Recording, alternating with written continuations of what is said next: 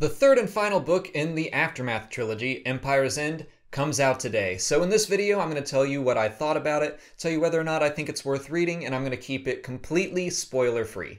So let's start with the most important question, is it worth reading?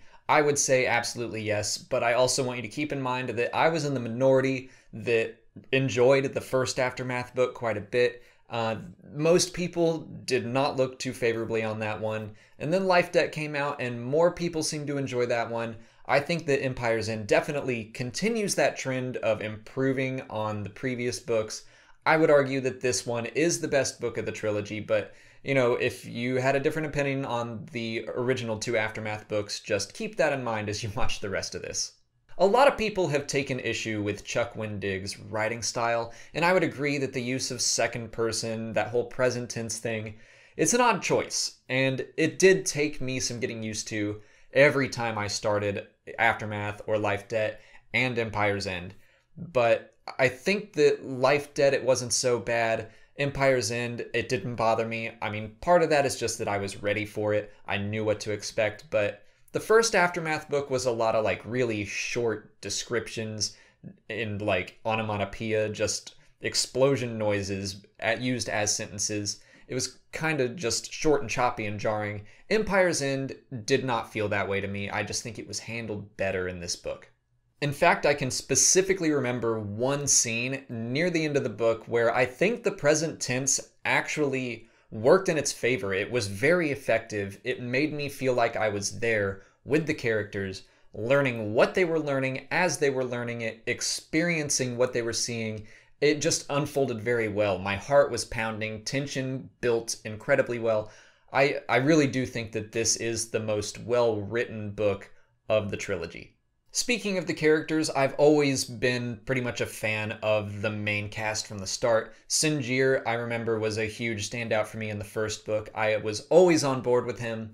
I don't feel like he got as much to do. He wasn't as funny, or I didn't just connect to him as well as I did in the first two books, but I do think that other characters got their chance to shine, especially Rae Sloane. She was used very well as a Grand Admiral without an empire. I felt for her. It's always good when you can take someone who's been an antagonist and kind of twist them around, make you sympathize with them.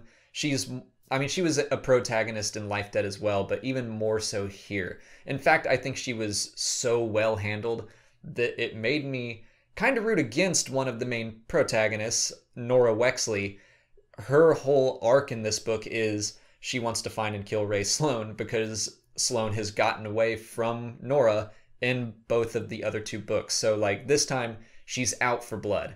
And it kind of made me root against her because I liked Sloane so much that I didn't want Nora to go get her revenge. Like, I understood her motivations and everything, but I was like, Nora, cool it. Like, Sloane is all right.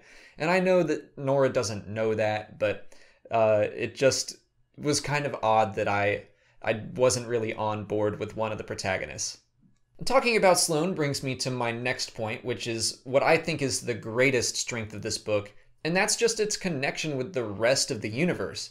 Say what you will about Chuck Wendig and his writing style or his story ideas, but I think it's clear that he cares a lot about Star Wars, and he takes a lot of time to research things that he can include when they make sense. I don't think he overdid it. There were a couple of references that may have fallen flat, but I appreciate the effort to really make Star Wars feel like a big, cohesive universe. And Sloane is a perfect example of that because she was created for A New Dawn by John Jackson Miller. And as far as I know, no one told Wendig, like, you have to use Sloane. And she is like a fan favorite character because she's appeared in quite a few things, but I think a lot of that is due to Aftermath and him using her after A New Dawn. And she's appeared in short stories and comics, and she has such a great arc over the course of like 20 years. And I think that's fantastic. And he chose a lot of other things from other books and the comics. And it's not like he just focused on, all right, we're just going to look at the novels and see what I can pick and choose. Like, no, he looked at everything that made sense, and if it also made sense to include in his story, he did it, and I really appreciate that. All that said, the book is not perfect. There are a couple of moments of convenience, there are some cheesy lines of dialogue, but nothing so egregious that I ever was like, I need to put this book down.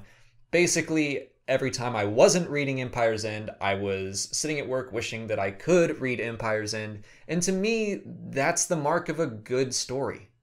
If you liked Aftermath or Life Debt, you will definitely like this one. If you didn't, but you want to get some tantalizing hints about the future of Star Wars and The Last Jedi, or just get the full story of the Battle of Jakku, which I thought was very cool, you might want to consider checking this out.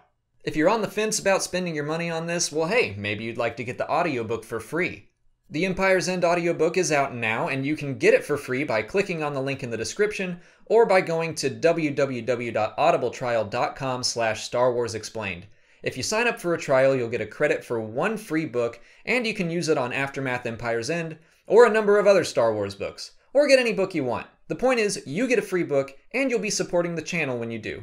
That's it for today. If you haven't already, please like this video, subscribe to the channel to see new Star Wars videos every single day, follow me on Twitter, Instagram, and Facebook, and consider checking out my Patreon page.